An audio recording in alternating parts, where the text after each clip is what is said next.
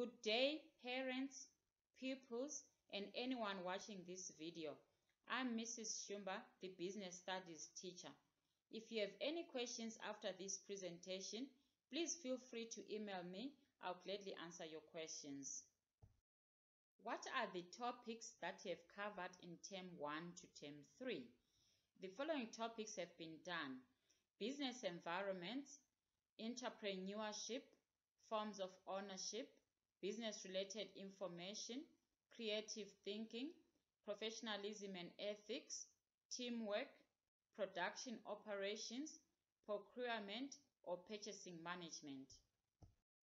Topics to be covered in Term 4. We're going to cover the following topics: financial function, administrative functions, and then we'll revise all the work that we have covered for the rest of the year. Term 3 examination.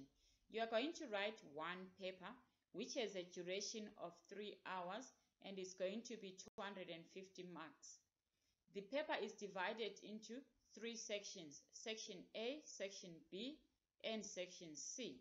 Section A, question 1 will be multiple choice, which will be 40 marks. Question 2, you have to be able to define the business terms that will be given to you. Question 3, you'll be given statements which are false, and then you have to make those statements true by changing 1 or 2 words. Section B, you're going to get structured questions for question 4 and question 5. Section C, you write a business report. Please prepare adequately for your examinations. Never leave that till tomorrow, which you can do today. So start your exam preparations today.